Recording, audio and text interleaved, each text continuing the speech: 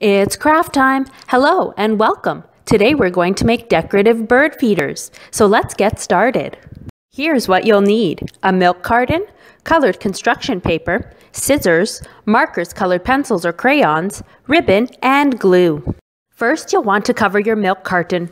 I've covered mine with different colored paper because my bird feeder is going to act as a window decoration indoors. If you want to put your bird feeder outdoors, it's best to paint it with acrylic paint. After covering my milk carton, I've cut a hole at the bottom. This will act as a door for the imaginary birds. I've also made a cut at the top so that I'm able to feed my ribbon through. Now let's decorate. I had this beautiful bird sticker that I've added to the front of the door. I've used large gem stickers to make the front of the feeder glisten. On the side, I've made a design and drew a couple of pictures. Make your bird feeder unique to you. Go ahead and hang it by your window or outside if you made an outdoor bird feeder.